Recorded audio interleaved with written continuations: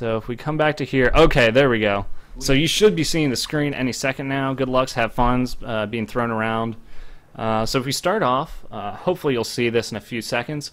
We look at Jordan's hand. It's really rough. It's got a Bajuka Bog, and it's got a Swamp. It's got the 2 lands along with Sign and Bloods. It's keepable. Is a little better later in the game. Both players kept their hand. All right. All right, so we'll keep and go right into the game. Throwing down a quick Bone Splitter is kind of interesting. And surprised he didn't play the Ponder first. But I guess he's really confident in his hand. Man, these players are going quick. He doesn't really need a Ponder, right? He has a plan. If he can play the Cloud of Fairies, he can equip the Bone Splitter right away. That's a good point.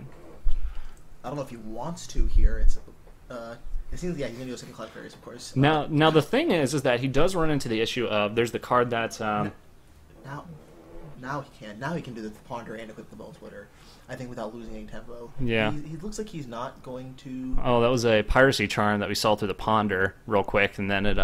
I don't know what else was up there, so unfortunately we're not going to see what he gets to Ponder up top, but he did put a Delver on top, and looks like he's going to play that out. Although that Kumbaj Witch is going to be a real issue for Robert in a few seconds. Well, the interesting thing here is that, Kumbaj Witch is a lot worse if Robert can flip this Delver here. It's a lot worse, but it's still going to take out those 2 Cloud of Fairies really quick. Although, Robert Eldrazi Lackey, we should be calling him that since that's his name, might just be going to try and put that Ninja of the Deep Hours in real quick. Oh, it looks like he's thinking about snapping the Kumbaj Witches right away, which would really put Jordan on a bad tempo streak. And what is he doing over there? Stop that nonsense. All right, we might have to go talk to our partner and tell him how ridiculous. So he's yep. So right now, Robert's probably just going to go and attack with his flyers. It looks like since he's not equipping the Bone Splitter, he's definitely going to put in the Ninja of the Deep Hours. Well, that sort of turns off Snap, but I think drawing the card is too good here. What are you doing over there? Yeah, 1 second. We're going to have to go talk to our partner. So that's Robert, right? No, that's Jordan's that's doing that. Yeah. Jordan, stop opening the video. Thank you. All right, we've had a word with him. Yes. Issue should be resolved. Oh, he put the... Okay, so now we're going to see this Kumbaj Witch probably hit the Cloud of Fairies that's still alive. That'll set him up really well for a Victim of Night on either the Apparition or the Ninja of the Deep Hours. And so, I don't know. I think he might wait, which is a little concerning because that opens up the line of Eldrazi Lackey using the Snap to save his own creature. Mm-hmm. That's very true. Okay, so no, he's just gonna go ahead. Yeah, he sees that the coast is clear. He's just gonna go ahead and get rid of that Cloud of Fairies. Yep. Definitely what you want to do in the situation here. And if we look at it, you'll see that Sixsmith has a lot of Edict effects. Oh, and he also had a kill spell, but he's got a Chainer's Edict and a Geth's Verdict in hand. Both of them will make Eldrazi Lackey sacrifice a creature, and that'll be kind of a tempo burner. Well, not necessarily. He's gonna go back out with. He's gonna have 2 Cloud of Fairies again. That's true. By the end of this turn, so. But he's also has the potential to hit for 5 right here, which will put Sixsmith down at 8 in a really worrisome position. I don't know. He has his land.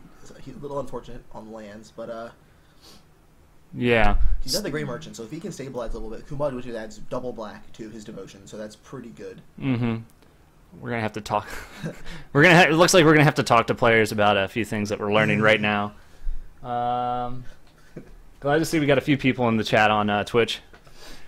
So it looks like he's playing out both his Cloud of Fairies. Gonna untap. He looks like he's considering snapping the Kumbaj Witch right at the end of turn, which would put Sixsmith in a rough spot if he wants to either replay the Witch or play a Verdict effect. So it looks like he did snap, but Sixsmith drew that Swamp. Now, Crit Rats is another option here. Well, no, it's not really because it'll hurt him as well. Indeed. Misclicks for days. I don't know where the misclicks were. Oh, he didn't untap his lands with a Cloud of Fairies. Oops. Well, or with the Snap, that's what I meant. So he's wishing he could victim that, because now his 2 guess verdicts are a lot worse, since they'll just hit a couple Cloud of Fairies, or his 2 verdicts. Yeah, he has to edict here because there's just too much damage coming in. Yeah. Oh, he could also Chittering Rats, but that's not that's not even good doing anything for him. He's just killing. He's still dead in 2 turns. The Chittering Rats actually, I mean, he could just gush in response, but get 2 cards, put a land away. Yeah, that's true. So it looks like Edict is going to be the choice. So make him sacrifice one of the Cloud of Fairies. He's hoping he can get through the list, but that might actually be it right there. Good, let's see, 6, 7 damage. Yep. So if Eldrazi Lackey sees the play here, he'll attack in. Can Piracy Charm, the card we were talking about earlier, for that last few points of damage to. Now, this is a spot where if Sixsmith had a Disfigure here, that would be an incredible blowout. Yeah. So that was game 1. So we're gonna go ahead and go off this. We're gonna go to. What potential sideboard cards are coming in? Well, we know for sure these four Duresses are going to be coming in. Disfigure kills every single card of this matchup. I would be shocked if Disfigure didn't come in. Yeah, that's a good point. Disfigure is probably going to be coming in, along with probably that last Crypt Rats. Being able to wipe the board when he's got all those Clouds of Fairies and the different fairies out can be really useful. The big thing is, it looks like Sixsmith just started with a really bad hand early on. He kept 2 lands he just didn't see anymore, and he didn't really have that many turns to see anymore. He missed 1 land drop, and that's all it took. Yeah, the early Delver that got flipped just beat him in too quick. There wasn't a whole lot he can do about it. Maybe some of the edicts might be less good here, especially with all the Disfigures and Duress. Yeah, well, he might pull the. He might pull a couple of the Edict effects for the 2 Disfigures and the Duress, like you just said. Now, Unearth also seems a little slow here. I like there's a lot of value to be had from unearthing, like a Rager or a Rats or something, but your opponent's not playing a lot of removal. There are the 4 counter spells in the main, so I don't know. I like taking out the unearths, maybe. A couple of edicts here and there, and putting in the Disfigures and the Duress. All right, let's look at Robert's side real quick. So Robert's got 2 Boomerangs, probably not going to do a whole lot. 2 Coral Nets, which tap down creatures. Curse of Chains. One of them makes them tap down creatures. One of them's very useless in this. 2 Dispels, which might come in. The Victims target what? Just the Victim of 9? And the Edicts and the Disfigures, but just instants, right? Dispel. Just instants. Okay, so I don't think Dispel's good enough here. Okay, well, he's got the 2 Stormbound Geist, which are probably going to come in. Those are definitely really good because it's really useful against the mono black that's trying to kill all those creatures. Well, I'll just let you kill my creatures, and then I'll get a 3/3 back instead. Yeah. So we got those. The Echoing Truth's definitely not going to come in. So not a whole lot of sideboarding here on Robert's side.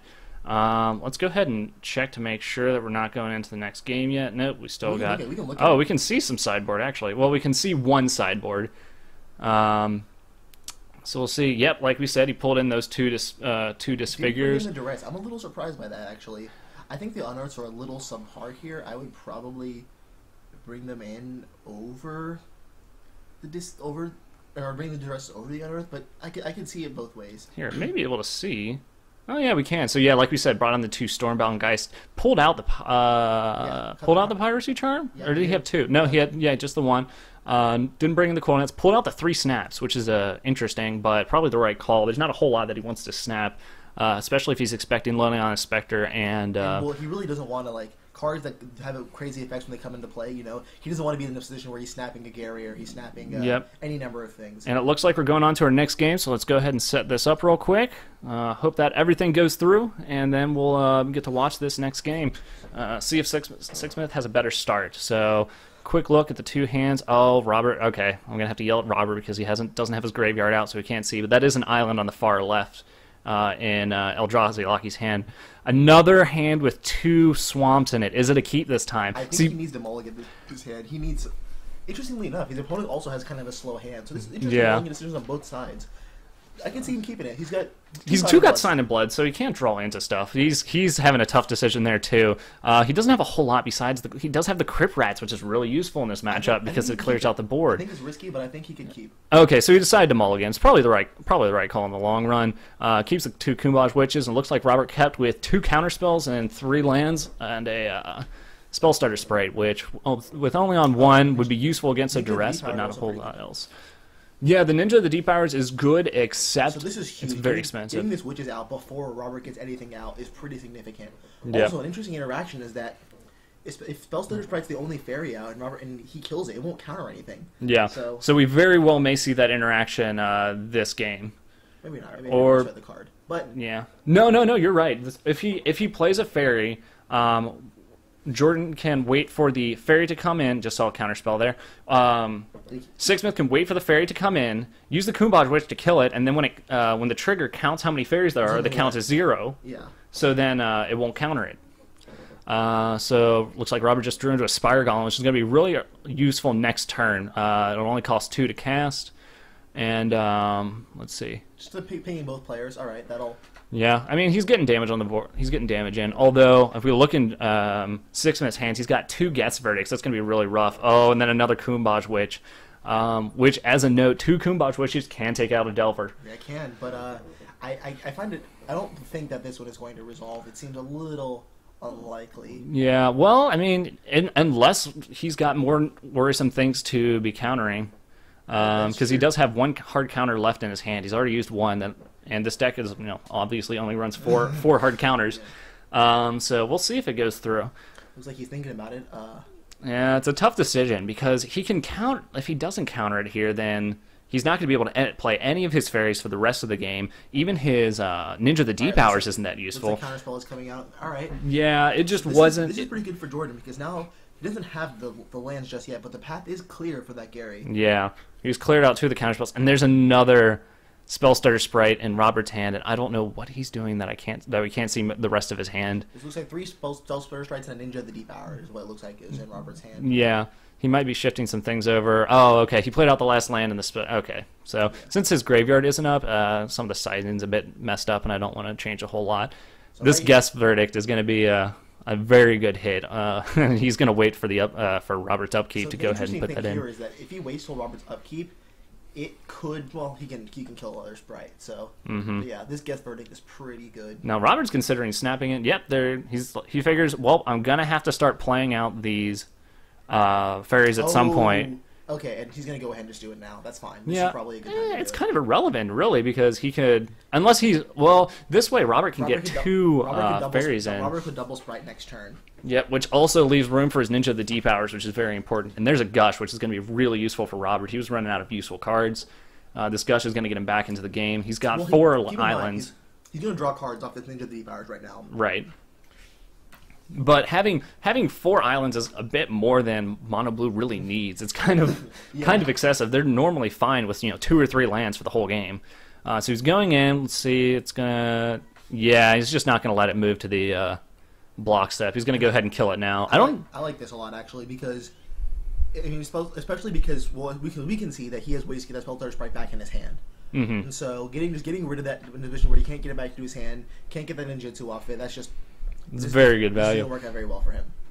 No, the other interesting option is he can just hardcast this ninja. And that looks like that might be what he's doing. Oh, no, never mind. He changed his mind. Well, yeah, that'll be really awkward. Ooh, and a disfigure. Jordan's getting all the control that he needs in this matchup. Unfortunately, he hasn't gotten that last land, so he's not dealing a whole lot of damage. He's just got a lot of control at this point. He's looking to move on a little more. This might be a time for Robert to gush as well. I could definitely see it happening. Hit another one of those land drops would be really useful. Oh, he's just going to play both Spellstutter Sprites. Wow. This is going to be really bad when one of them gets disfigured. He has to make sure that Jordan has to make sure to let this one resolve first. Don't do it. He has to let it resolve. If he doesn't let it resolve, it's gonna counter. No, it won't get countered because it would have to be. Yeah, it's going in first before the other one. Silly. Oh, that's fine. So yeah, he's taking care of that real quick, and then once the next spell starter comes in, this Kumbaj Witch is going to take care of it. Unless he just wants to Guess Verdict it, but... ooh! Frostburn Weirds. Here's where Frostburn Weirds is a really good card. So remember how we've been talking about, all of Robert's small creatures that are going to run into problems? Well, this Frostburn Weird is relatively cheap. At only 2 mana for a 1/4. That's out of Disfigure range. It's out of Kumbaj Witch range. Unfortunately for him, it's not out of Guess Verdict range. That's very true. So, yeah, this is going to happen at end of turn. We're going to see that in a few seconds, which is going to make Robert a very, very sad person. Yeah, so this is gonna get guess verdict away almost certainly, unless he wants to wait till his turn. But then if he draws a land, that puts him out of range for the Gary. To play the Gary, so I can't imagine him not doing this. Although he is holding up counterspell magic, so Jordan could think he has one of his 2 counterspells that are still around. Oh wow. Okay, so we guess verdict and then gushed in response. Oh, we got a difference in the stream times. That's what this looks so silly. So yep, he's gonna sack that. He was looking for that counterspell I was just mentioning. If I had a land and a Delver, unfortunately, neither of those are gonna do it. But that Sign of Blood for Sixsmith is gonna be really helpful. Put him a little bit more on the card back into the game with card advantage. And is he gonna Sign of Blood again? Just go for it. He's gonna go for it. He might, if he gets another. I think he does it here. If he gets another land, that's what he wants to see. The first one resolves, so he's gonna resolve 2 probably. Yep. Oh, and didn't hit a land on either of them. But there's another Sign of Blood if he wants to. We're probably going to start seeing the Kumbaj, which actually no, okay. No. There's too many 1-drops that just fly in. Oh, there's that counterspell Robert was looking for, just a turn too late. So that's gonna go in real quick, and then we'll probably he didn't land the. I guess there's no point in landing the Delver right now. It's just gonna get killed by a Kumbaj, which this is gonna get. There we go. So this is gonna get countered immediately. I cannot imagine Jordan just playing this into Robert drawing him. And he does not.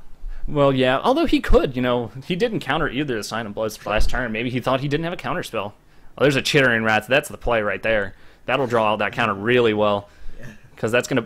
If it doesn't get countered, that's going to put Robert in a really sticky situation where he's just drawing a land next turn, and that's not useful at all. So, do post combat. No rats. Interesting. So he's going to hold up both the Disfigures, unless he misclicked there. But he's going to hold up both the Disfigures and kind of wait for Robert. Say to Robert, hey, let's see what you got. Robert drew a Brainstorm. Is he going to use it right now? He might be looking. It's actually a Brainstorm's a good spot in a good spot, especially if he thought his opponent had Duress. I think he's going to wait for Jordan to do something here. Yep. And there's another Chittering Rats. I think Jordan's like, all right, well, I got to play it out now. Yeah. I got 2 of them because these Chittering Rats will also be helping Gary with that Devotion trigger. Let's see if there's a counterspell up or a Brainstorm of any kind. See, because I don't think there's a way for Robert to shuffle his library anyway. Okay, so we're back to Robert's turn. He just passed through. Sorry, we've got some serious delay here because we just saw Robert play an island, which means no, he put it back on top of the Chittering Rat. Oh, thank you. Yeah, I'm not even paying attention. That makes a lot more sense than having like 30 seconds delay. Yeah, damn Peel, you'd keep that 2 with Sign in Blood. I would have too. I would have kept that 2 with Sign in Blood. Yeah. But it's risky, Yeah, he could have just, like last game, just not run into any of the lands he needed. Let's see. So he's got 2 Delvers right now. They don't do a whole lot, Yeah, when there's a Kumbaj Witch out, they're just kind of sitting there. He can run. It looks like. Oh, I see. So Jordan's right now playing up. He's putting the counterspell on top. That's a bold move. Unless he's really worried about it being. I think he's worried about it being. He's gonna draw it again. That's what's happening. Well, he's gonna draw it again, but that's one more counterspell you don't have in your hand. This is really interesting right here. So he's gonna play the Delver. Oh, because Jordan did end up attacking with the Kumbaj Witch because he needs to get the damage in. He wants to flip these Delvers here. The counterspell is gonna flip the Delver. Although Jordan quickly highlights over the Crypt Rats, showing that that might not go off as well as he'd hoped. I think the right call is to. Oh, or he could just disfigure both of them. Or one of them, and then Kumbaj Witch the other one. Crypt Rats play because Crypt Rats just takes both of them out. Yeah, he just trades Crypt Rats. But then he's also trading his Chittering Rats, which is No, he's not. He can use Crypt Rats for 1. Oh, that's right. If you Crypt Rats for 1 right now, and then that'll take out the Crypt Rats. Then that's a complete beating if you Crypt Rats for 1. Yep. Good call. Attacking first, so that doesn't get any value out of this. Yep, go ahead and play that Crypt Rats. And Robert, as we said before, put that counterspell on top of his deck, which, boy, I bet he was wishing he had right now. Yeah, the thing is, he didn't really have a choice here. He needed those Delvers to flip, and... Oh, yeah. So Jordan here is going to do the smart thing. He's going to wait to see what was on top before. But he doesn't have a chance, If he sees what's on top, then... Oh, then they both... It'll go ahead. One of them will go ahead and flip. Mm-hmm. So he's just going to kill him now. Then I assume that Robert is not going to show the counterspell on top of his deck. Yeah, that seems a little unlikely, but Another note is that since he does have that counterspell now, that makes that Gary really awkward. Is that a last ninja of the deep hours that he's just going to hard cast? So if he casts it, this play is great, right? Because now he can just Chittering Rats and just lock out whatever was in his hand. And end turn Disfigure. This is obviously of course straightforward play. So Chittering Rats to put whatever was on top of his deck. That's assuming he gets another land because he can't play. Well, actually, he needs 2 more lands. He can't play them both anyway. But yeah. So he can Chittering Rats and just keep attacking. So he's got to deal 3 damage a turn. So that gets him in for at least 2 turns. There's another Chittering Rats. Yeah, I play it. Yeah, just keep playing those out. Not try and force the Gary. Not try and force the issue here. Eventually, at some point, that Gary's just going to win him the game. So. So this is what the mono black deck is all about. Just controlling the board. Not letting your opponent get too many creatures out. Not letting your opponent keep any cards at hand. And, of course, obviously you're going to counterspell this because you don't want your opponent to have a 2/2 rat. It's functionally equivalent, you know. So, and he gets to play... Oh, he's just going to play the other Chittering Rats. He's going to go ahead and get damage just put some damage out on the board. Well, put some damage on the board, but more importantly, that puts him in range for a Gary. That looks like a Brainstorm. Oh, that was a Stormbound Geist, which isn't going to matter because we're going to drop a Gary right here. And that's going to win the game. And that'll deal 8 damage, put him at 1. But unfortunately, it doesn't look like... Oh, yeah, and the Kumbaj wait for the last point. Beautiful. Beautiful. Alrighty, so that's our game 2. Oh, and I... See, this is why I had a note. We need to update these records real quick. So we've got 1 and 1 right now. Close game. So we're going to go ahead and go back to... let's go back to the sideboard. I think let's see what people do here. I'm curious to see if there's any changes from game 1. We can go ahead and look at what they're doing. Oh, yeah, that's right. We can, because we found that out from the other time. Oh, somebody... Okay, so he threw it right back, and then we go to... Robert ran it back immediately. Yeah, he knows he had the better setup. He just had a slow start, and he didn't get those creatures out that he needed. So instead, we're going to look at Jordan if he's decided to do any sideboard. Doesn't look like he's looking for any sideboards right now. Considering pulling out those Victims of Night, I think they're just too good. No, it looks like he's just going to run it back too. Well, let's see what happens. Yeah. I wonder if the Death Denied wouldn't be terrible to get back those creatures that have been countered. It's interesting against counterspells. It's a little weak itself to counterspell, so... Yeah, and it's also pretty slow. Okay, this is what I like. I really like these Duresses coming in. Okay, so he's pulling the Duresses in. Let's see what he pulls out for him, though, because it's a tough decision. So he's pulling those aside. He might... I do like the idea of pulling out the verdicts, because he does have a lot of verdicts. How many is he running? 2 Chainer's Edict and 4 Geth's Verdict. That's 6 verdict effects in and of itself. Well, keep in mind that if putting in Duresses and pulling out the Edicts makes it a lot. You know, you can't interact with his creatures as much. So the Duress can't hit the creatures. But he still has the Victims of Nights and the Oubliettes and the 3 Kumbaj Witches to interact with the creatures, along with the 4 Crypt Rats, since he sided one of those in. I like Oubliette. Oubliette is nice for Gary. I think it's a little weaker in terms of the removal. I think it's very cheeky a lot of times. It's not doing a whole lot. And it's a 3-drop, you know. I like cutting 2 Oubliettes here. I don't even know what else to cut. I would probably cut the 2 Oubliettes and 2 of the Geth's Verdict. That would leave you with 4 verdict effects still, 2 Victim of Nights to take care of some creatures. I'd probably cut the Edicts, the Chainer's Edict maybe. The main, is obviously irrelevant in this deck. The flashback, I think, is also pretty much irrelevant. I can't imagine him trying to flash. Although it's going to take him a while to flash those 2 Although, back. to be fair, this deck wants to go late. So. I mean, he could theoretically get to it, and it would be good value, but he's not. He's looking for it the first time he casts it, and then the second time is nice, but not to be not. Maybe he might not keep the rest after all. Let's see. Yeah, he's having a tough time figuring out what he wants to cut, and he's only got about 30 seconds left to make this decision. Oh, man. So, let's see. I mean, because you're going to keep your Ragers, you're going to keep your Chittering Rats just because they're great value. The Duresses is just... Oh, okay. Okay, so I didn't even realize he had pulled in 2 of the Wrench Mines, so he's going to take those out and... he took out the Edicts. The way the thing looks a little weird. So, yeah, he pulled out 2 Oubliettes and 2... 2 of the Chainer's Edicts like we were talking about. Okay. I like this. So let's go ahead and get back to our games real quick.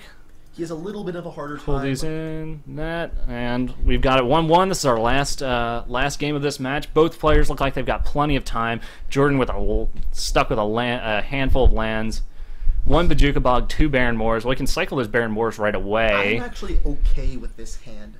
It's not spectacular, but he doesn't have a turn 1 play. I think turn 1 play he can just drop a swamp and just immediately cycle a Baron more. Yeah. So looking at Robert's hand, it looks like he's only got 1 land, but he's got a Ponder, a Brainstorm, 2 Ponders, and a Brainstorm, which sets him sets him up really good for his hands. And he's got a Daze, which would be which could really throw Jordan off. Man, I did not know he had those Dazes. That's crazy. This turn 1 Daze is really gonna. Yeah. He's not gonna play anything. So. No, I mean.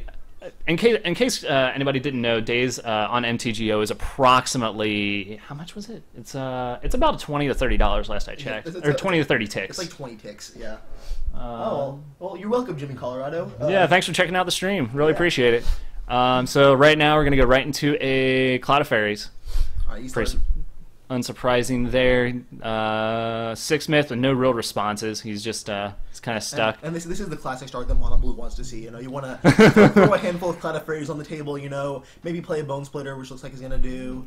And again, we see what we saw that first game, where that Geth's Verdict is immediately a lot less useful. So he's gonna go ahead and equip that Bone Splitter. Yeah. Yeah. And Sixsmith's gonna cycle that other Baron more. Just right now. I mean, there's no need to wait for it. Just whatever. Just do it.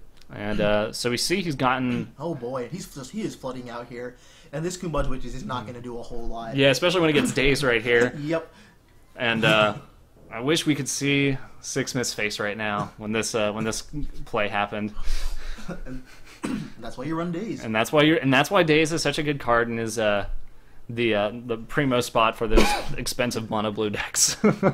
So we're going to get attacked. We could see the Ninja get flashed in here. I would be shocked to see the Ninja not come in. The Cloud of Fairy is so much better in the hand than it is on the board. Yeah, that's true. The other thing though is that now you don't have that fake for counterspell magic at least. Before you can hold up those two hold up those 2 islands and fake that you've got counterspell of some kind. He has Daze. We know he has Daze in the deck, right? And Sixsmith that's also, true. Also knows that he has Daze, so he could be running that issue too. So he's going to draw his 2 cards. Signing Blood is really, really rough here. You're taking 2 damage to draw those cards. So that puts him. So this hit's going to take him down to 8, and then we're going to see. Eldrazi Lackey pulled up a counter spell. So this is a good time for him to. And then he got the island too. So we're going to see a Delver come down, followed by holding counterspell magic up next turn. This could be it right here if that Delver gets flipped next turn. I think this is it regardless. There's another Cloud of Fairies in the hand that's coming out. Yeah, that's right. He's going to recast that Cloud of Fairies. Why not? I mean, you run the risk of Sixsmith having a duress, or the Crypt Rats, but the Crypt Rats is only going to hit for 1. Oh, there's the Crypt Rats we just talked about. So that would hit the Delver, both the Cloud of Fairies, and that would leave Jordan with just the Ninja of the D-Powers. Which I think is the right call. I don't think there's much else he can do. Crypt Rats is not going to resolve. Yep, it's going to get countered immediately. And I think that's the game. Well, that's assuming that this Delver flips, right? Well, Sixsmith. He's just going to. It doesn't matter. He can force the flip. Yeah. He's got a Ponder in his hand. And he's got a Brainstorm. So that's game. Yep. All right. So there we go. That is our first match.